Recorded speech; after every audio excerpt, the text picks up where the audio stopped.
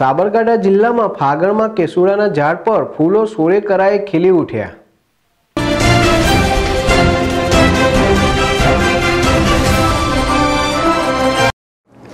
સાબરકાંઠા જિલ્લામાં હોલિકા ઉત્સવ ફાગણ અને વસંત ત્રણેયનો શુભ સંગમ ફાગણ સુદ પૂનમના દિવસે રચાય છે। તહેવારોના રાજા ગણાતો હોળીનો ઉત્સવ ફાગણના રંગોથી માણસના રોજિંદા શુષ્ક જીવનને રંગીન બનાવે છે।